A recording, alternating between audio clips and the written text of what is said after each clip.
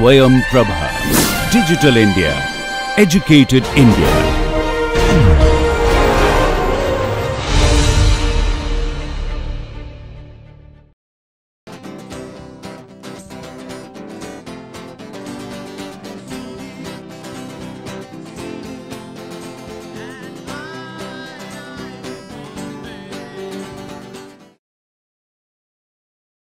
So welcome to the MOOC course on Bioengineering, an interface with biology and medicine.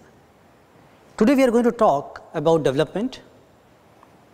Especially if you remember from the last lectures, we started discussing about cell cycle, different type of cell division, mitosis, meiosis, etc. In the same theme, I think it's important to understand that how one single cell could actually evolve into the embryo.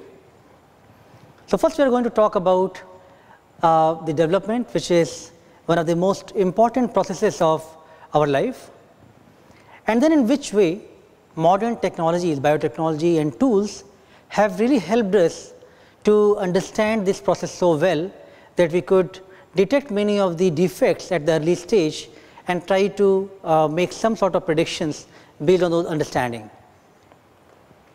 So let's first start with discussing about development. Another way of thinking about cell is that in which way that same cell could actually give rise to an embryo and then finally birth to a child, right?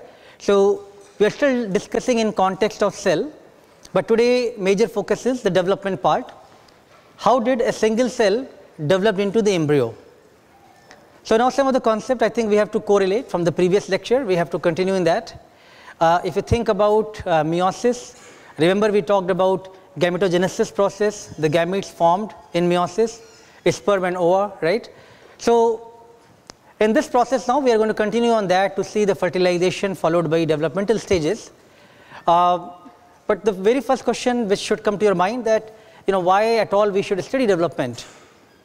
And there are many reasons to study development. Of course it is one of the such a crucial process that which tells how we evolved, and still for many of the crucial links we do not have clear answer that how we got evolved in the evolutionary chain, right? It's also important to learn that what are the different profile happens over the period of the entire gestation period during development of fetus. What could be going which we can monitor that it's going smooth, or is there some sort of aberrations are happening, some sort of mutation might be happening in the embryo, how to actually check those out and how to rectify those. So many of the errors can be already diagnosed at the newborn level or even just before that, because you have to then take a decision whether this is the right embryo to continue or not. So understanding more of them actually probably can reduce the burden of many of the disorders which we may see. That's of course a lot of ethical issues and many controversial issues could be debated about it, but broadly I think it's a good idea for us to know that what is going on at the embryonic stage level, and is that normal process or some sort of aberrations are happening. So many of the diseases people do check at the very early stage itself, including different type of heart related disease, neural defects, cleft foot, etc. And with more and more advancement of technologies, that now you will see that during the pregnancy there are hundreds of tests being done to ensure that variety of parameters are in place or not. And that definitely needs a good integration of knowing about biology, what we want to measure, and using engineering skills to ensure we have sensitive devices, we have very robust modeling system, very robust data analysis system to really do those predictions. So before I come to the actual developmental cycle, let's kind of familiarize you with some terminologies. Fertilization process of fusion of both sperm and egg, which we have seen in the meiosis and mitosis when I was talking to you about the cell cycle part. Cleavage, when series of cell division happens and that the sperm and ova fuse now, and that one cell is now dividing to 2, 4, 8, 16, 32, 64. Marula, blastula, gastrula, many of these stages are following for development to happen. So all those divisions are part of the cleavage, and eventually it generates like a ball which is surrounded with the cells, which is known as blastula.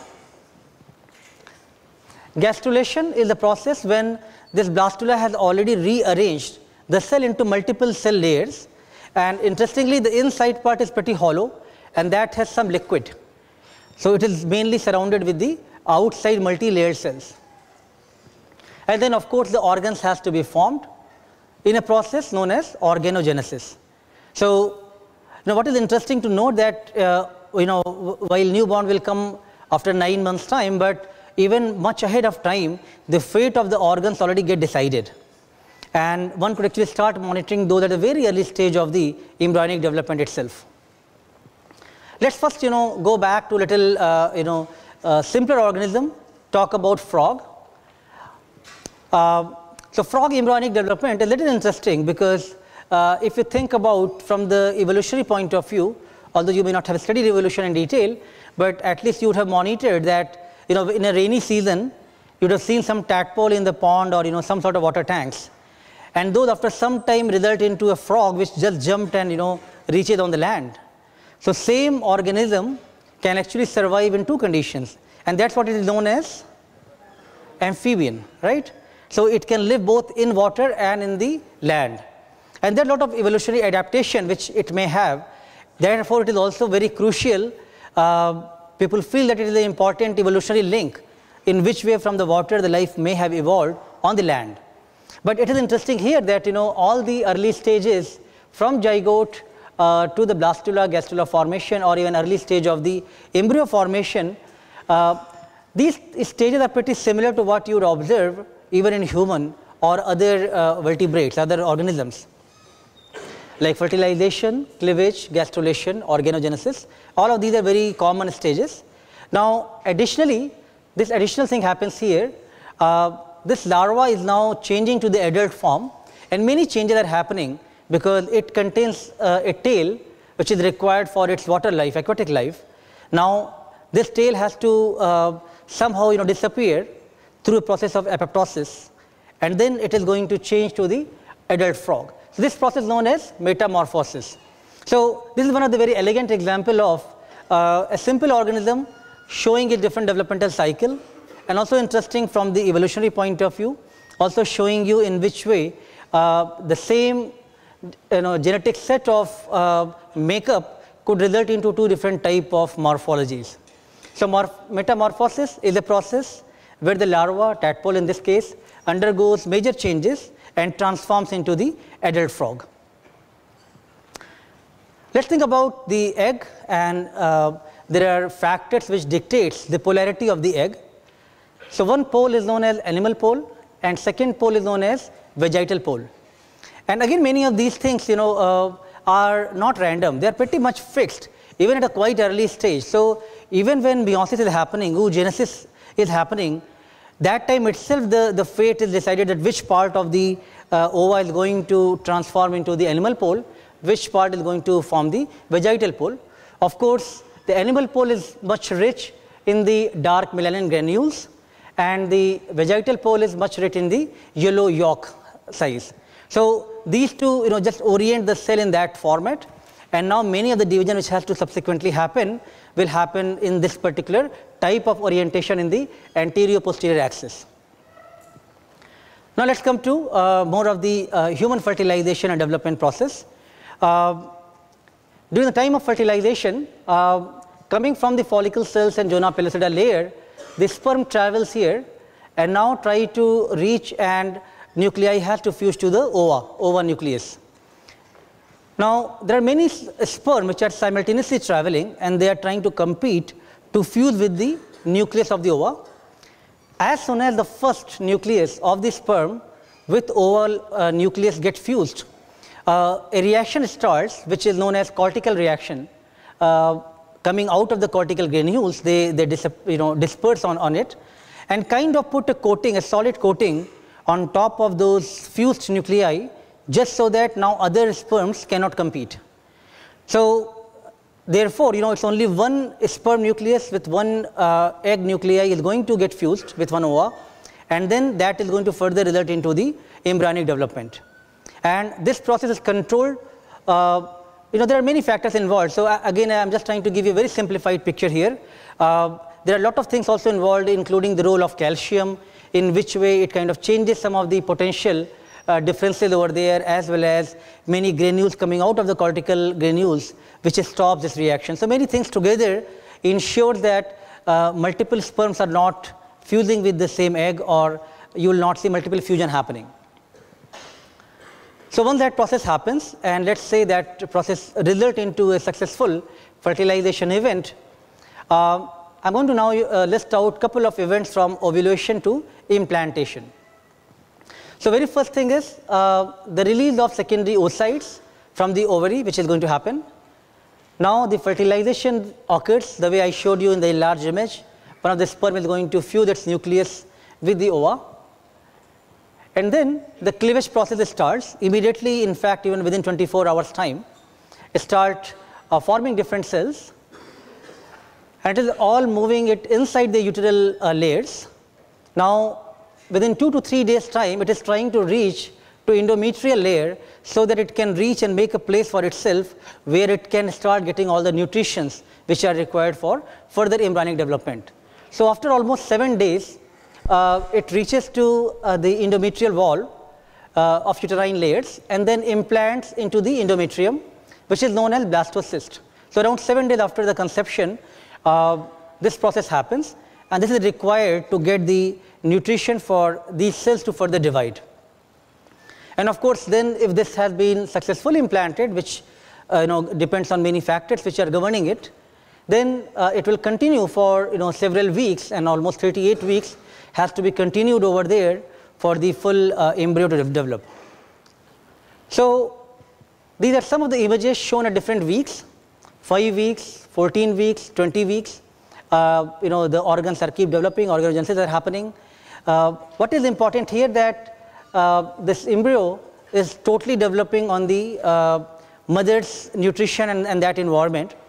And to connect that, it has the placenta, and those placenta is actually providing all the nutrition from the mother to the child is coming, and all the gases, all the oxygen requirement, and so as all kind of excretory material which has to go out, also just being connected from the same layers. So everything it is utilizing and transporting through mother with layer of the placental membranes, some of the embryonic tissues which are involved in doing that. And there are set of those tissues which are known as extra embryonic membranes.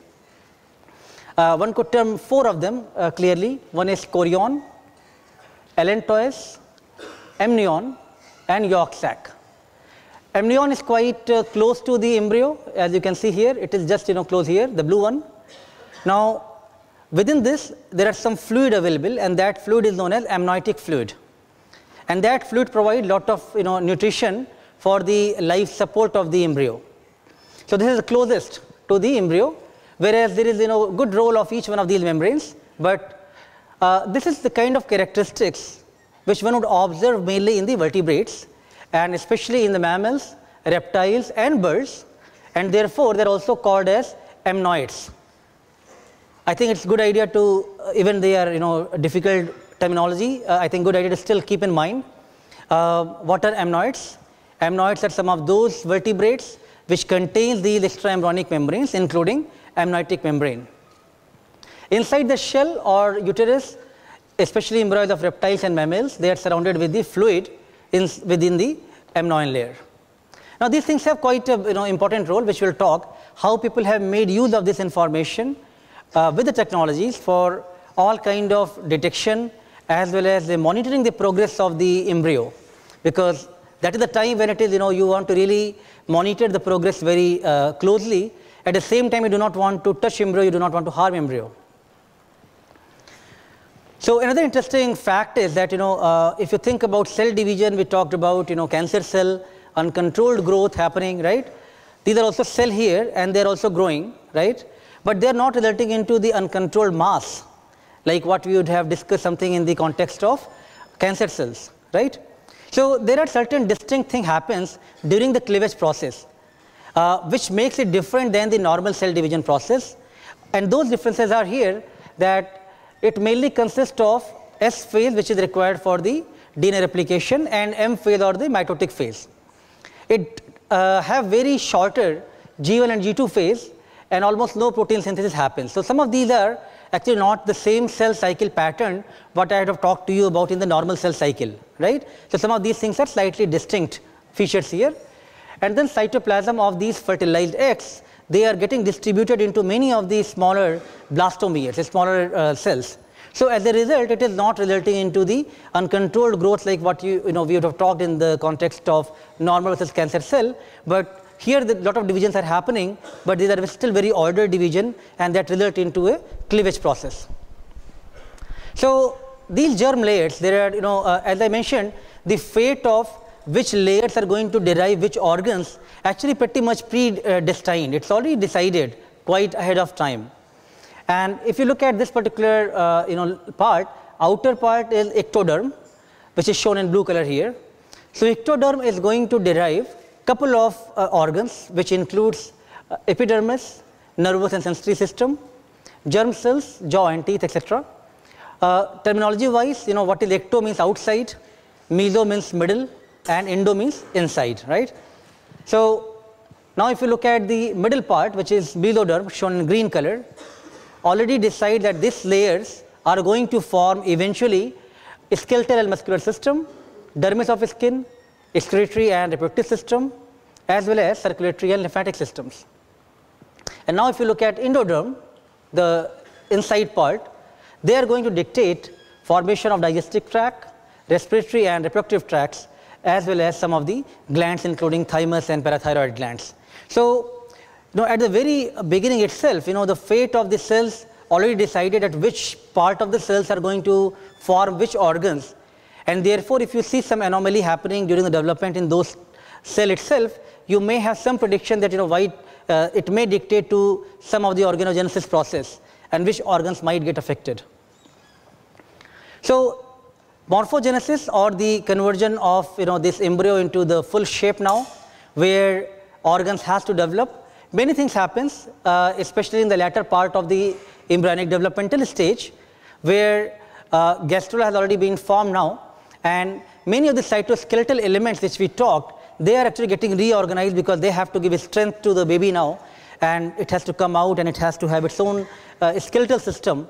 So many of the cytoskeletal system dictates quite a bit of development at that point. And more importantly, there are series of programmed cell death or apoptosis that also happens. So programmed cell death or apoptosis is common feature in the animal development.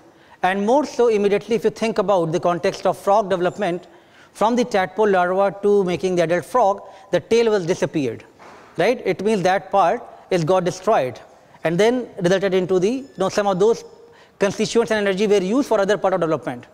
So this is known as apoptosis. Along with these concepts, I think what is also important, as I mentioned, while there are many things which one would assume that you can build something further, but somehow at these things, you have to feel there is somewhere, that eternal power there which actually dictates many things already, and something is predefined somewhere, right? Because, some people suffer from certain deficiency or some sort of disorders. Probably those cells in the beginning itself would have got some issues, and which then becomes very difficult for medical science to actually cure or rectify later on. So people have tried to do some experiments when they try to see are the layers what we are talking right now, the cells from the mesoderm, ectoderm, endoderm, etc., are those cells already defined with the kind of what output they may give, or you can change their location and they will change their phenomenon, right? So for example, if you take a cell from the ectoderm layer and move it inside the mesoderm, ideally one would assume that because now you have changed the location, then probably it should now behave like mesoderm.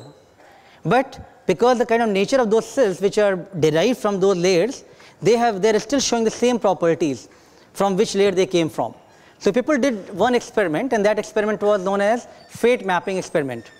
When they try to trace the ancestry of the embryonic cells, can you trace the ancestry of these cells from which layer they were derived? And as you can see in some of these colorful images, they try to took, let's say the yellow colored cell and try to place it in a different place, but still the phenomenon, the properties came same. So it is, I think, interesting concept to note that embryonic cell stages, they have already pretty much defined their fate, which organs are going to develop, and these layers are pretty much work in already a distinct manner. So experimentally derived the fate of map of embryos, they show that specific regions of zygote can develop into the specific parts of the older embryos. There are a lot of, as I said, I'll try to keep the core concepts slightly at the lower level, just so that your interest level is still high and you are not feeling bored. Let's think about how some of these, I'm sure development we can study a lot. We can study quite more in detail. Let me not go too much in detail more further now, but just think about how some of these basic understanding has already started making an impact for the actual practical scenario. So think about, we have studied something about in the context of cell, organelle, mitochondria, role of mitochondria, right? We know mitochondria have their own DNA, and they play some essential role at the maternal DNA level. Now, there are some disorders, some diseases which are only happening from the mitochondrial dysfunction. So if there is some defect in mitochondrial DNA, child may carry some of those genes and those properties, and they will have some defects. So in UK, this is one of the interesting study. When they figured out, then there are some women which have the deficiency of certain kind, and their mitochondria is having some sort of defects. And now if the child is going to born, they will have some of those issues, right? So can they overcome this thing? So by understanding the developmental biology so well, and by knowing the role of mitochondria and mitochondrial gene, now people are able to some way dictate, if not totally play with it, at least try to make an attempt to play with the nature and try to overcome some of the barriers which are already there. So let me try to show you what they did in this particular study.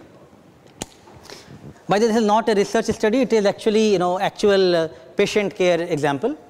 So just imagine that you have this cell, ova cell, and that is the nucleus there, and now you have many mitochondria inside.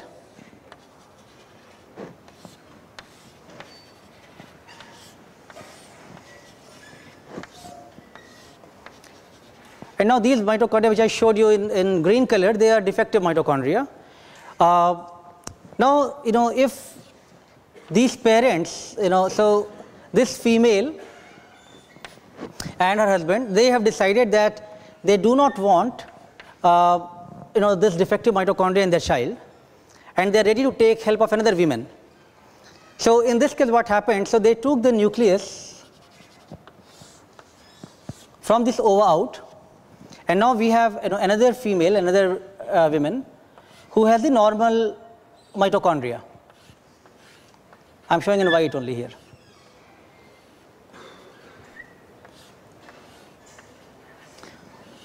You remove the nucleus here as well, and now destroy this nucleus.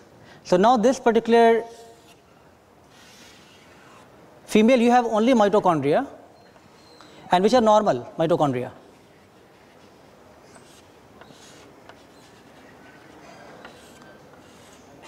So now can you move this particular nucleus inside here, which will provide the normal mitochondria and normal nucleus both? All right. So it means you are taking help of 3 individuals, a male and female, and another surrogate women, to overcome those deficiencies, and still trying to get a child which is healthy, both from the normal genetic point of view as well as the mitochondrial defects point of view. This was, I think, interesting study I came across, and not that it is for research purpose, it is mainly they are trying for the patient care, for the infertile couple, or for the people who have the childs are carrying some defects. So they are actually trying now whether this thing can be allowed legally in UK, and then whether this could be become a law. So I'll elaborate on this particular concept which I just talked to you. It can happen at 2 levels. It can happen at the ova level directly, where what is shown here that you are, or it can happen in the embryo repair level. So at both the levels they have tried that if you want to even change the embryo, you are removing again the nucleus from there, and now using the donor embryo and then fusing those two together, and then further you are keeping it back in the same original women. Or in this case, egg repair has happened. So both ways they tried, embryo repair and the egg repair, and that resulted into quite I think interesting and healthy child which should have overcome those issues. So some of these things are just kind of concept to give you feel that the basic understanding which we talk, the basic concept which we talk, understanding those and the technology development is actually making a lot of difference, especially when people are encountering certain issues at the infertility, reproductive care, etc. Let's kind of look at some of the reproductive technologies. And I must say that one of the area which has witnessed and got immensely help from the engineering discipline is this area of reproductive and developmental biology. Because at developmental level, you have literally no clue, you cannot do any biology experiment at that time. You are totally relying on technologies to tell that what is going inside. So as a result, you are using ultrasound. People are also doing some of the tests based on the fluids, which is known as amniocentesis. I will talk to you about that. Or now more recently, people are doing genome analysis to look at the entire gene profile. So let's look at this image. I'm sure at least you would have read these kind of things somewhere or have seen somewhere that in which way people are able to monitor the growth of these fetus using ultrasound imaging. And it is very, I think, good to highlight that in which way people in the medical imaging field are really contributing so heavily, because all these things are, you are making some 3D models and you are trying to, analyze those images and then make prediction that which part is actually, is going to form the foot, which part is going to form the heart, etc. And then you are also you are doing measurements. So you are actually, making some, doctors will do some scales over there, and then you have some, formulas which can actually extrapolate to tell that what is the, actual growth, how many centimeters it has grown, all those details and very accurately being done. So this area of, the biology field has definitely benefited very immensely from the engineering tools and very robust technologies, because you cannot have the wrong predictions at this time, right? So, many people who work in the imaging area or the medical physics area, I think they will feel very happy that these kind of technologies have become very robust and already being used in the clinics. Then coming to the more innovations in biology, more innovations in genetic engineering field, they are also making big impact for all of these type of issues which one may encounter.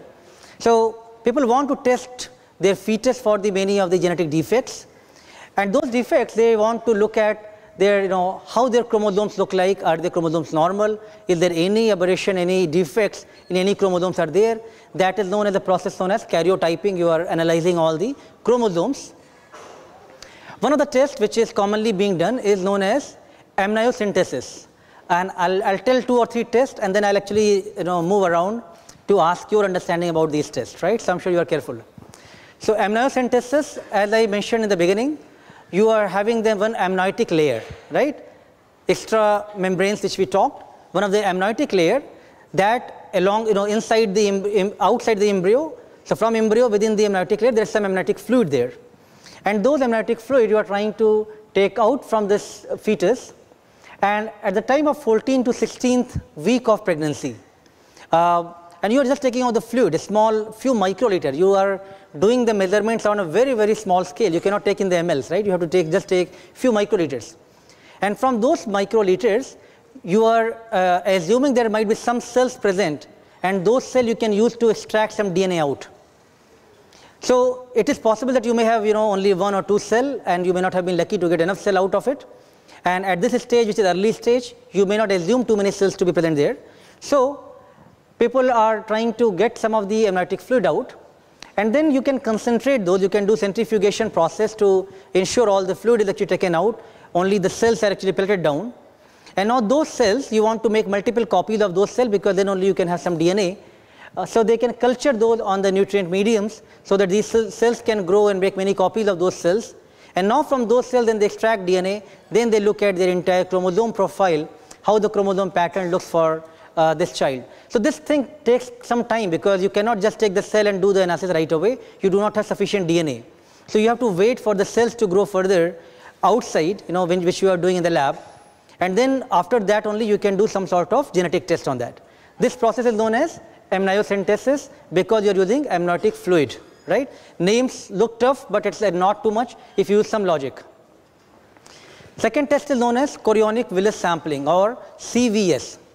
In this case, the first one we talked about fluid. The second case, they are taking some of the chorionic villus tissue, a small bit of the tissue. Of course, you do not want to damage the fetus. You are just taking a small tiny bit of the tissue over there. And then from that tissue, you will have much more cells as compared to the fluid what you would have taken. If you suspect that child might be carrying any of the genetic disorder, if the parents have some sort of disorder to begin with, they are suffering from Tay-Sachs or Down syndrome, etc. And if they feel that they want to test for their child that at the early stage, and they want to take a decision, they want to continue the pregnancy or not, then they want to do it much early, much ahead of time. So in this case, they are actually using the tissue, but they can do 8th to 10th week itself. Keep some of these timelines in mind. Okay, it will be pretty valid for me to ask you, at different contexts of the developmental stage, what kind of test should be more preferred. And I'm sure that, if you pay attention to these things, you have much more cells available from the tissue. You can do much early. So CVS can be used at much early stage. Amniocentesis can be done slightly later time point. So in this way, again, you can do all the biochemical testing, karyotyping, etc. Now, much more newer approaches. As we are going along, I'll have a full lecture on the biotechnology tools and technologies that we are progressing and how they are making a huge impact for the medical and many applications. But just to brief you again, how to sequence the DNA, all the genetic material what we have made huge progress in that. Now we have those sequencing technologies which can sequence all your genes in 3 or 4 days time, which was earlier not possible. People did mega projects and they tried to sequence one human in 15 years time. Now over the time period, again lot of engineering revolution has happened, lot of technologies have come into the place. Therefore now sequencers can be much faster, much more accurate, much more cost effective. One could do sequencing much faster. So people are using sequencing technologies as well as polymerase chain reaction, which can amplify the DNA, and then you can do DNA analysis. So some of these technologies they are looking at, so they are using actually pregnant women's blood sample, extracting DNA out of it, assuming that fetus would have excreted some part of their cells, which is part of the mother now. And then you are making an assumption based on these facts by doing the much intense DNA analysis. Many times, if couples are not able to do proper fertilization, they feel that they have to take some medical help. And again, this is an area in vitro fertilization which has really solved problem for many infertile couples. And you will see a lot of interesting examples happening how the IVF technologies has been used heavily. It is costly technology, but in this case, you are still following the normal rules of the development. You are taking a sperm and ova from the individuals who want to have a baby, and then you are using the laboratory condition for the fusion to happen properly, because there is some reason for which the fertilization is not happening successfully. So then you are trying to monitor, change those conditions, and in this case you are actually removing the nucleus out from the ova, you are removing the nucleus from the sperm cell, you are trying to fuse them together, and once in the beginning for several cell developmental stage, once you have observed it is going fine, then you put it back in the women for the normal development to happen. Or sometime it can also be kept in a different women which is known as surrogate mother, where it is not from the same parents, somebody somewhere else. I am sure you would have heard some celebrity examples where they would have used some surrogate mother for their child to happen, right? And there are many times if women are older and they have some complication, so then again they can take this kind of help. So this field has really resulted into practical help to many couple who were not able to conceive properly and they have infertility problems.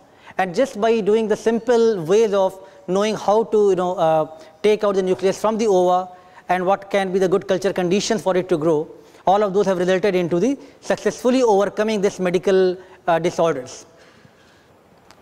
All right, so today we try to understand the development process in a very simplified way, taking examples of frog first, and then we talked about some of the processes involved in human development. I also tried to give you some sort of brainstorming ideas, some food for thought concept about understanding in which way our cell organelle and mitochondrial defects, as well as trying to do the developmental biology together, could actually result into some normal progeny even from the parents who may have the defect in the mitochondria. I gave you a case study on that. Additionally, we have tried to understand how modern reproductive technologies have made some difference in the different individuals or patients' life, and also try to overcome some of the infertility issues. We discussed about some of the basic concepts of comparison of genome, which is static information, versus proteome, which is much more dynamic protein information, and how one could elegantly see those information in the cases of frog development as well as butterfly development. Let us continue our discussion about cell development, cell cycle and reprogramming in the next